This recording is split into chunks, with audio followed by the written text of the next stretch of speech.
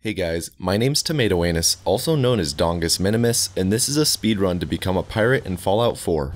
Now, while you can't physically become a pirate in the game, there is a quest titled The Last Voyage of the USS Constitution, wherein you help some NPCs get their frigate running again.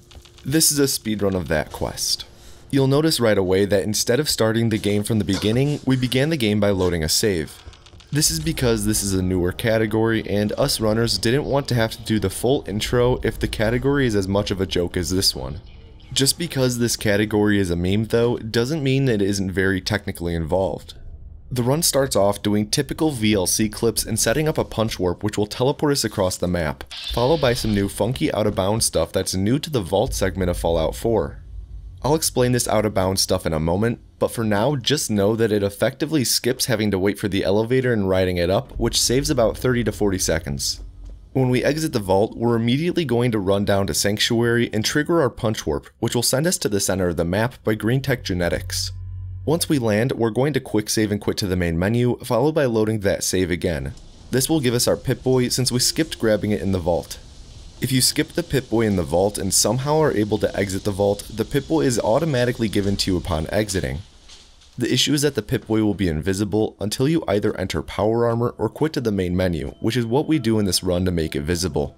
After we get our Pip-Boy back, we're going to run across Boston towards the Harbor, which is where the USS Constitution is located. Along the way, we'll pick up a few frag mines for punch warping.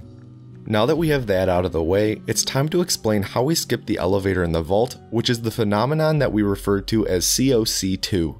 COC is a mechanic in the creation engine that stands for Center on Cell. If you're unaware, cell is the word for the individual areas in the game. Vault 111 is a cell, the Institute is a cell, Fort Hagen is a cell, every individual location you can enter is a cell. Even the Wasteland is a cell, albeit one that's set up a bit differently than the others, but we'll get to that in a bit. If you fall out of bounds in the game, it would be pretty unideal to fall forever into the void. To avoid this, Bethesda put a safeguard into place that we refer to as the COC plane. The COC plane is an invisible plane that spans horizontally underneath each cell. If the player falls out of bounds, the moment they hit the COC plane, they'll then get teleported to either a predetermined location in the cell, or the location directly above where they are falling. But only if there is solid ground above the spot where they hit the COC plane. The thing about the COC plane though, is that there is actually an edge to it, making it possible to be far enough out of bounds that we can miss the plane and continue falling. Luckily, your fall would be finite, as you'd eventually hit the floor of the out of bounds of the cell, which is what we refer to as COC2. If you hit this floor, you will then seemingly get wrapped to the top of the cell / playable area in the cell, although it doesn't always behave exactly that way. Fortunately, it does behave this way if you fall outside of the COC plane in the vault, and then turn around and fall back underneath the map, but below the COC plane. This will cause for you to fall until you hit the cell floor, and get upwarped to the top of the playable area directly above you instead of just the solid ground above you. It turns out that the load zone to exit the vault is at the top of the elevator, so if we COC2 beneath the elevator, we will automatically hit the load zone and exit the vault. This fall to COC2 is typically very long, but it can be shortened and skipped if you quick save and quick load, which is what we do in the vault to skip the full fall. Once we finally arrive at the USS Constitution, we do our best Florida Man impersonation and take off all of our clothes, followed by scaling the side of the building to our destination. Once we make it above deck, we speak with the legend himself, Ironsides, who will give us the quest Last Voyage of the USS Constitution. We then trigger the cannons to help in the defense from a scavenger attack, and then fast travel away to Vault 111. When we arrive at the vault, we're going to start running west to a specific tree where we're going to set up a punch warp. We're then going to follow that by fast traveling to Green Tech Genetics and triggering the punch warp, but we're going to do something different after we trigger it. This isn't going to be any ordinary punch warp. This is what's called a punch warp interrupt. Do you remember how when I was talking about cells, I mentioned how the Wasteland is a cell, but it's a bit different than the other ones? Well, normally when you enter a cell, the whole cell is loaded. Naturally, a loading screen to enter the Wasteland would take ages if you had to load it all at once every time you entered it. Instead of loading the full Wasteland, the game loads a small section of the Wasteland depending on your location. These small sections are what we refer to as chunks. Chunks are predetermined sections in the game. Imagine the map were divided into a big grid. Each square is a chunk. The game only loads chunks that you are in and or near. When you punch warp across the map from one chunk to another, the game kinda has a panic attack. This is what happens when we set up our punch warp in the far northwest corner of the map and trigger it in the center of the map. Instead of just loading us in at the destination, the game will load the final chunk of your destination, but then for some reason, have you load the chunks along the path of the direction you're punch warping in. If you mash M to pull up your Pip-Boy map while this is happening, you can actually interrupt your punch warp across the map and leave you in the location of one of the chunks that you were loading along the way. Sometimes though, the game's memory will have certain chunks loaded which throws off the punch warp interrupt, so we have to perform it twice for it to work, which is what happened in this run. When this punch warp interrupt is successfully performed, it will cause for us to load in at the Corvega assembly plant. If you're familiar with the USS Constitution quest, you'll know that we have to repair the ship in order to help Ironsides and company return the ship to the Atlantic Ocean.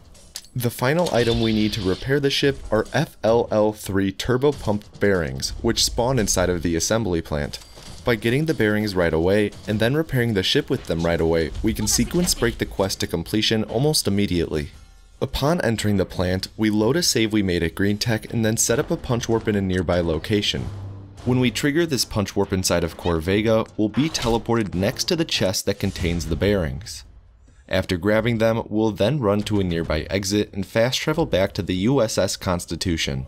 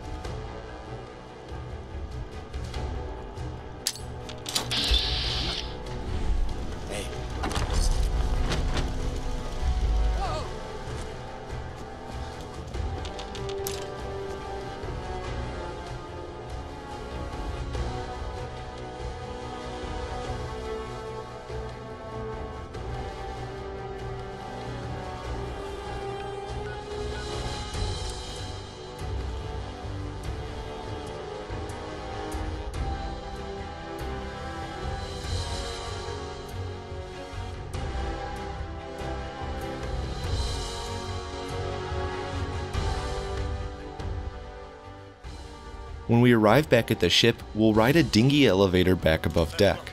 We don't really have any weapons right now for an upcoming fight, so we need to do some looting. We're going to do all of our looting when we go below deck to install the bearings. In order to install the bearings, we need to get behind a locked door. Luckily, there's a window nearby. Attempting to melee attack an object in vats on the other side allows for us to contort to the size of a lunchbox and squeeze through the gaps in the window.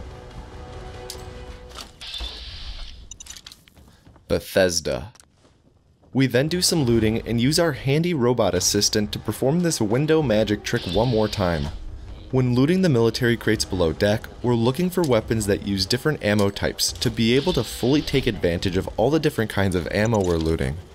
We only ended up being able to utilize 2 of the ammo types, but we got super lucky with finding a quick hair trigger sniper rifle.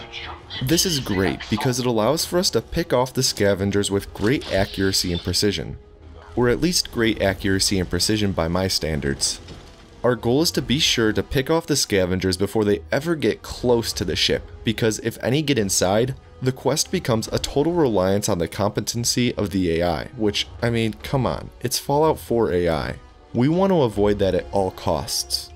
The rest of the run consists of my incredible shooting ability, which I'm sure many of you are familiar with by now, followed by some dialogue and powering up the USS Constitution.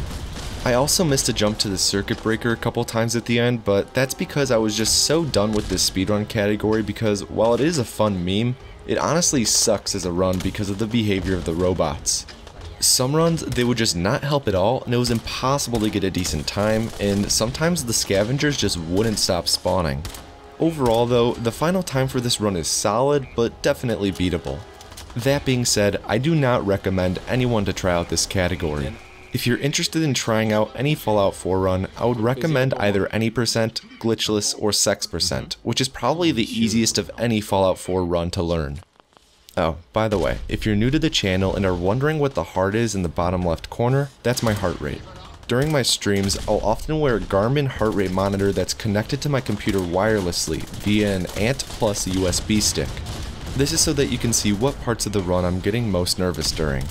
Also, if you're watching this video before July 26, 2019, I just wanted to let you know that I'll be doing a Fallout 4 any% run live that day at ESA, which, if you're unaware, is often described as the European version of GDQ. I'll be traveling to Sweden to be part of the event, which is raising monies for an Alzheimer's foundation that's based out of Europe. As of today, my run is scheduled to be done on their second stream at twitch.tv/ESA Marathon 2 at 4:43 p.m. CST. If you'd like to view this schedule yourself closer to the date and see what time my run will actually be at the day of, you can head over to esamarathon.com/schedule and check it out for yourself. There was actually a recent reroute to Fallout 4 based on some new discoveries that save around 40 seconds throughout the run, and I don't think I'll have a video out about it by then, so that's the first time you'll be able to see the new route in action. That is, unless you've been watching me practice the route at twitch.tv/tomatoanus. All I'll say about it though is that cover sliding isn't a part of the route anymore. With that being said, I think this is where I'll stop rambling and let you enjoy my awful jumping abilities that are coming up shortly. I've been Tomatoanus, I appreciate you, and I hope you have an above average day.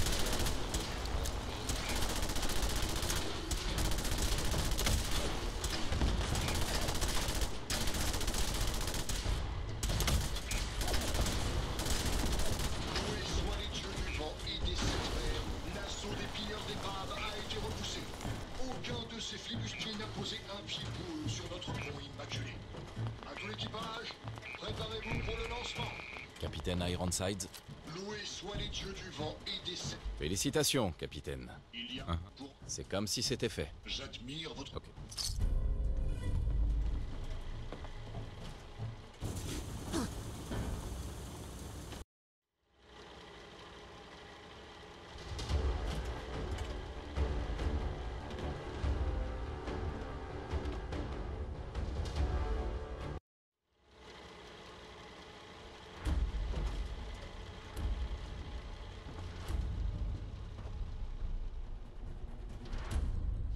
Mister Navigateur,